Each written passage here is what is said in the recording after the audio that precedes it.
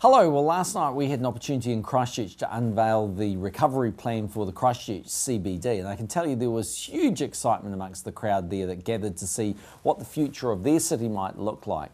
You've probably had a chance now to sort of get a glimpse of that, but essentially the way to think about it is that the CBD in land area is about half the size of the old central business district. It has around it this green belt called a frame, and people are likely to live in apartments in those frames. They'll be doing all sorts of things, but it'll be a very green, leafy sort of feel in there to sort of embody the spirit of Christchurch, which is very much the garden city. At one end of the frame you'll have the Avon River of great significance both to Ngāi Tahu and to the wider community in Christchurch, flowing through the top end of that frame and ultimately giving you a CBD which is green, modern, compact, but actually containing all the things that you might want in a very livable 21st century city. So then you have about 12 precincts that divide up areas of specialisation or interest, and they include everything from a convention centre right through to a stadium, a medical precinct for instance, a performing arts precinct. And so what will happen in those precincts is that you'll have development, some of them led by the government in the case of something like a health precinct, where the private sector may well get involved with specialists and universities engaging and taking space. But what you'll find is that you'll have a place where people can work, play, enjoy themselves, take their families out, socialise, have a great time, go off to a game or a concert, whatever it might be, but also have a magnificent place to live. So as I said last night, there was real excitement from the crowd, because for 2 years people of Christchurch have really had to suffer under these very debilitating earthquakes and the huge impact it's had on their lives. And I think at that point they could see that there was a real future for themselves and for their kids. I think as a result of this you will see the population of Christchurch growing as people go to Christchurch to live and enjoy what will arguably be the most livable city in New Zealand. So it's been a tough time for the people of Canterbury, but it's very much going to have a brighter future at the end of it as we get through the rebuild of Christchurch.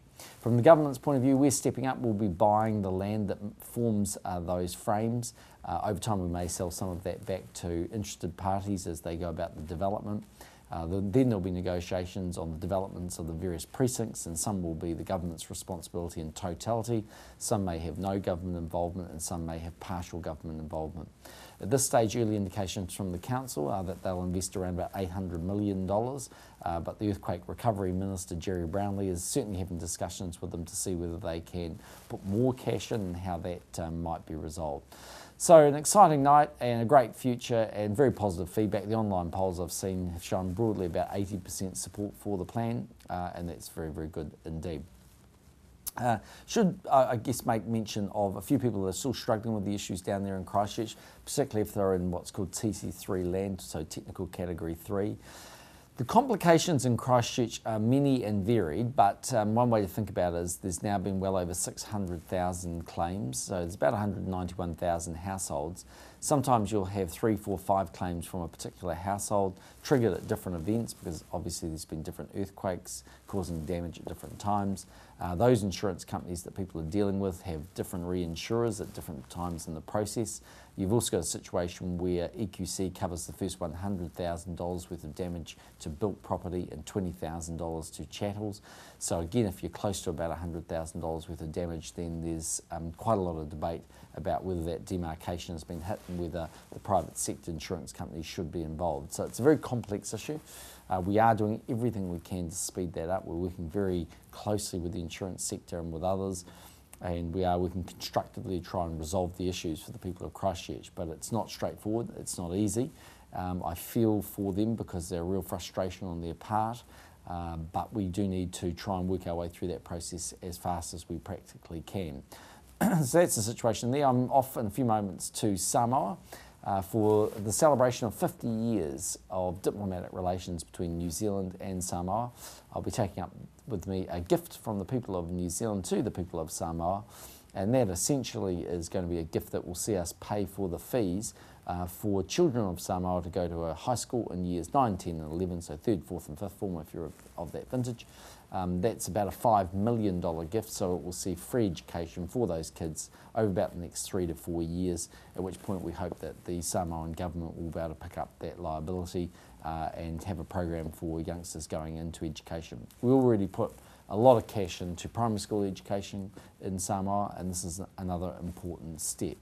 So taking with me a delegation of members of Parliament right across the Parliament. This isn't a political issue, it's really a moment of celebration for our whole Parliament and indeed for the people of New Zealand. As you're probably aware, Samoan population in New Zealand is very significant at over 130,000 people of Samoan ethnicity now living in New Zealand.